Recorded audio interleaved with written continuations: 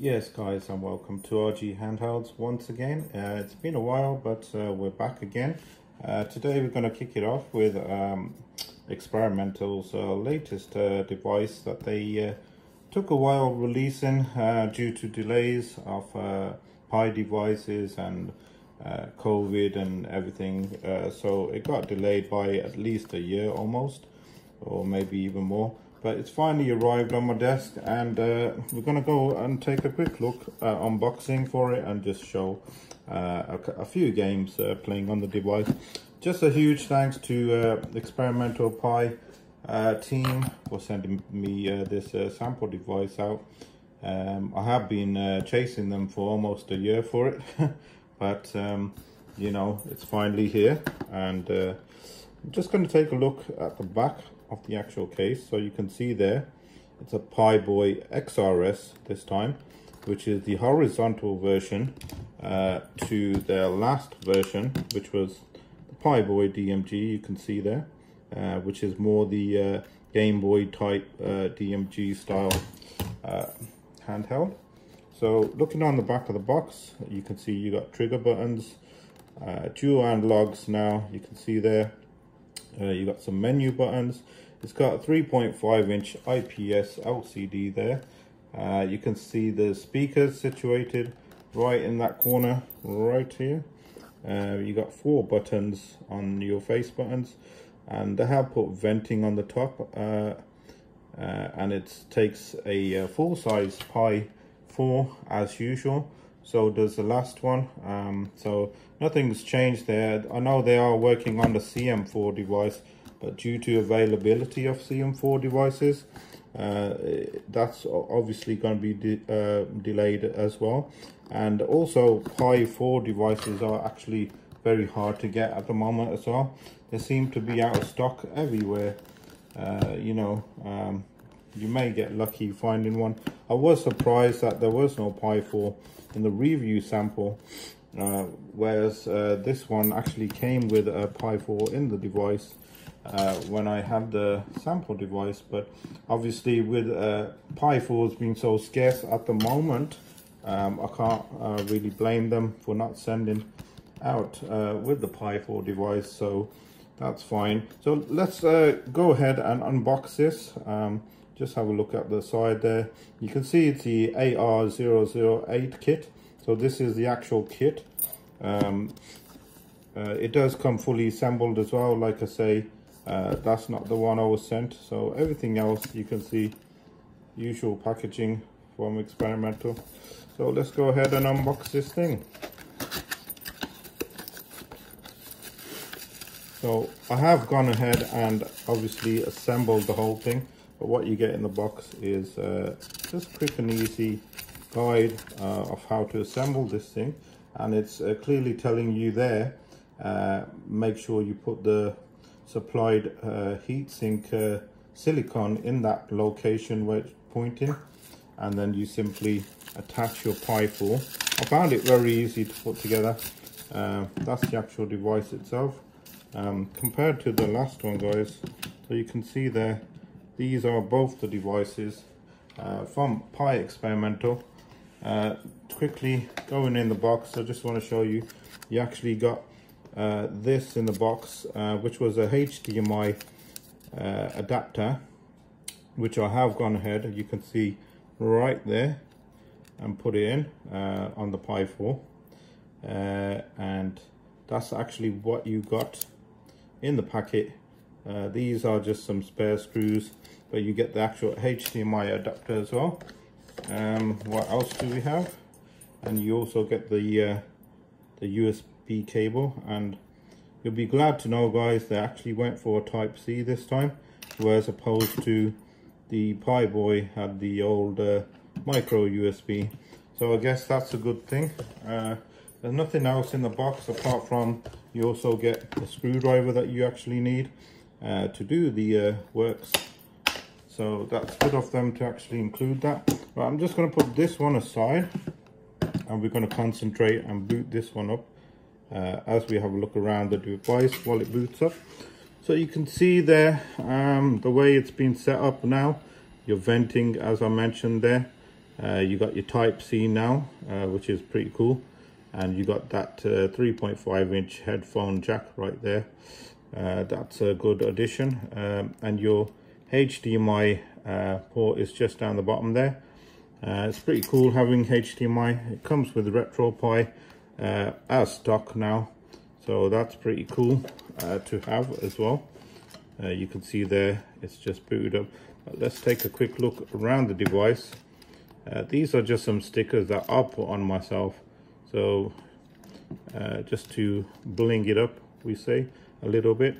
And also you can see on the back there, I've also put some stickers on, my own stickers that my good old friend Sakura has sent out me for my older DMG.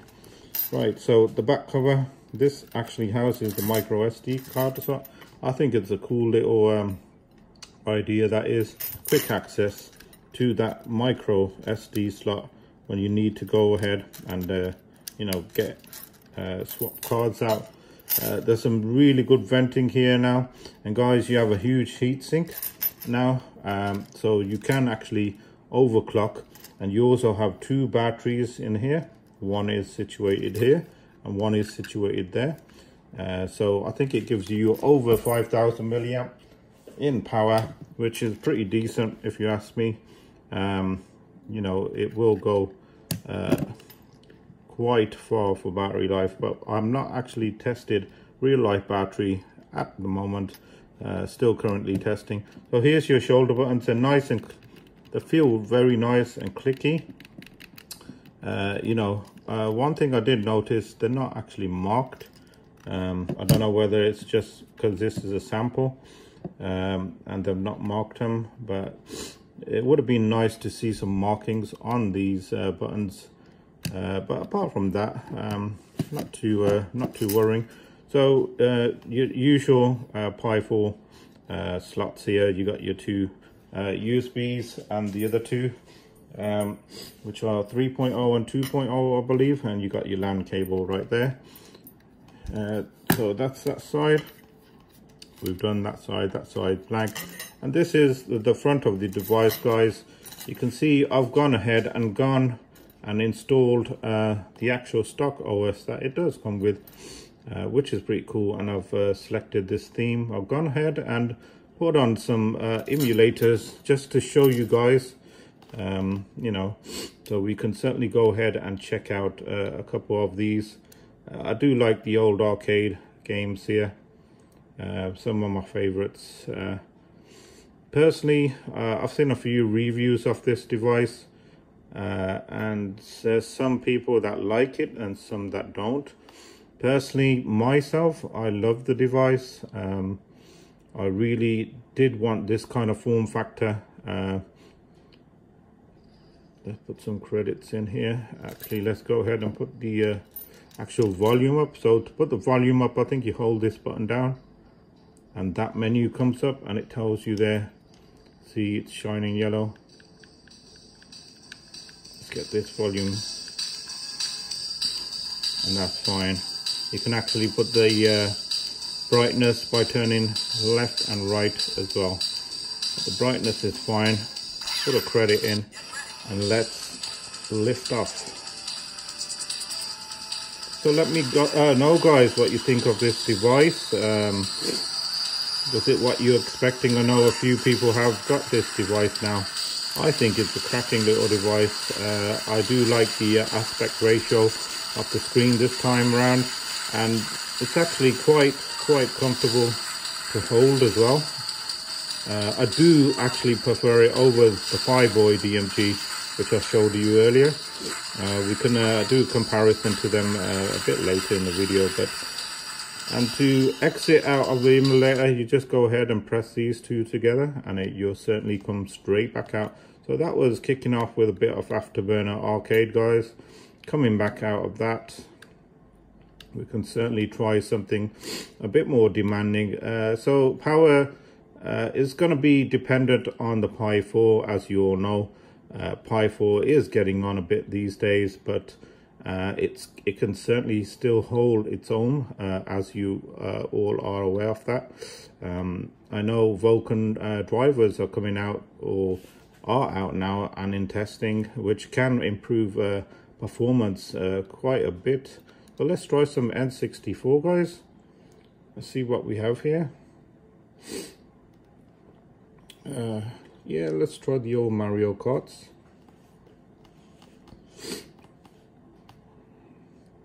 Just let that load up. Let's see how it handles N64. It should be able to hold its own on this as well. Pi4, I know, can handle quite a few N64 games. You can see on the top there that it tells you your current wattage, temperature and so on the top, which is handy to know. But to be honest, I wish we had an option to actually turn it off in the software, because it can become irritating at times. So I hope Pi Experimental will update the firmware and give us an option to actually turn it down, or actually adjust the fan speed. I'm still trying to find out how to adjust the fan speed, but I'm sure you can actually do it. There we go. So you can see, guys, it's running pretty decent, smooth. Doesn't seem to be any slowdowns. It's normal speed.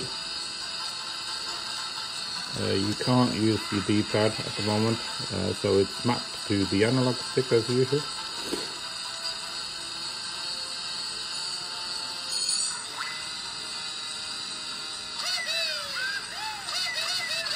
Hey. So that's that, guys. You can see N64 performance is more than acceptable on this device, which is great. What else do we have here? I just want to try and show you like the high-end things. We actually have some ports on here, some of my favorites too. We won't go into that, but you can play some cool games right there. So let's see what we have in the old PSP. Sorry about this, guys. PSP. Let's try Tekken Dark Resurrection and see how that plays, because PSP can be demanding for the Pi4. I know some games do actually work, but not all games will run smooth. Quickly flick through this.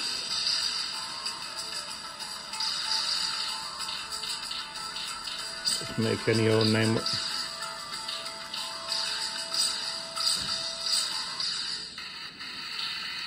There we go. Get ready for the next battle. Oh, it's gone through to a training mode.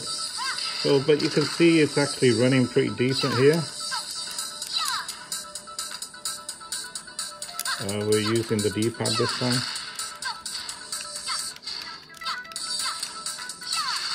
I'm pretty happy with that performance on here. Pretty more or less full speed. I don't see any kind of slowdowns or anything. So it's, like I say, it's all dependent on Pi4. This Pi4 that I have in here is actually the 4 gig version that I have in here. So Tekken is running good. You have PlayStation. I have a few games in here, but let's not go into that. What else can we try? We have some Sega CD. It's been a while since I've tried any Sega CD, but we can certainly try something like Final Fight or something, just to have a look. Show you that it does play Sega CD. There's the famous logo, boot logo.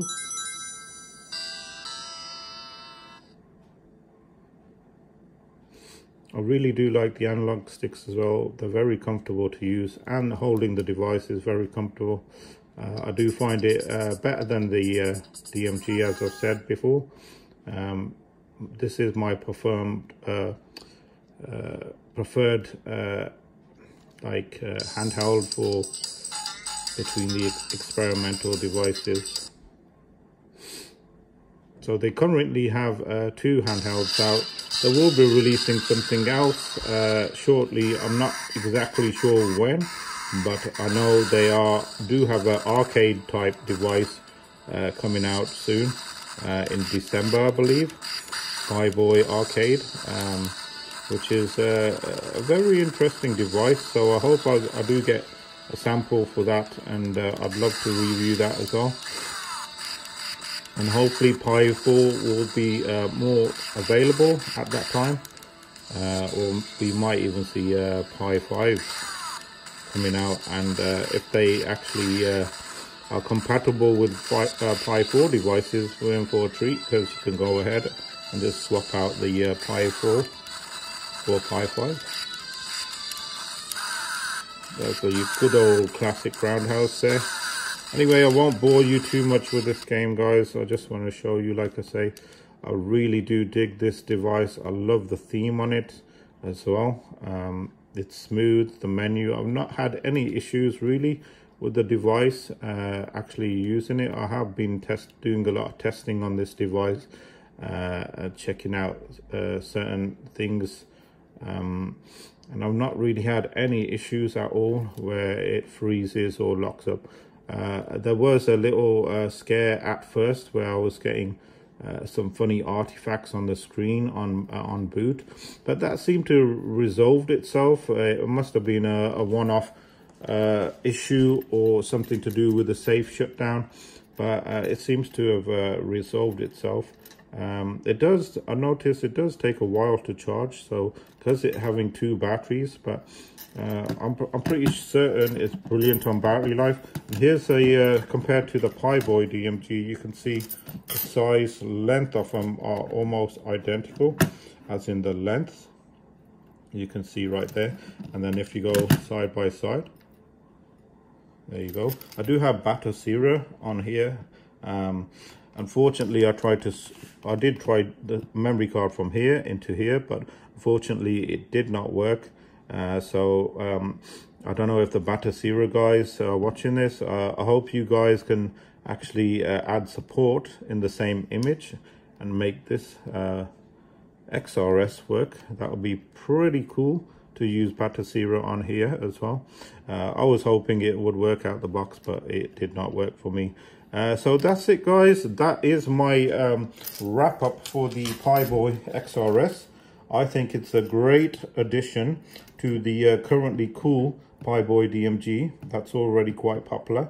This is the PiBoy XRS from Experimental. The latest handheld to come out recently, was delayed by at least a year for unforeseen circumstances, but it's here, it's ready to play. You've seen it. There are reviews out there already. I mean, quite a few people have. ETA Prime, a few others have already reviewed the device, so you can go ahead and check out them reviews as well. But personally, I do really like the form factor. Everything on this device is cool. I mean, I do still like this one, but I just prefer the shape of this one. It's like a lot easier for me to hold and play my games. So that's it, guys. These are currently the 2 devices from Experimental. Currently at this present time, they are releasing a new device, so watch out on our channel for when that happens. I hope December we will have a new device. But there you go. I will leave it with you there, guys. If you like the video, hit that like button, hit that subscribe button, and we will see you soon.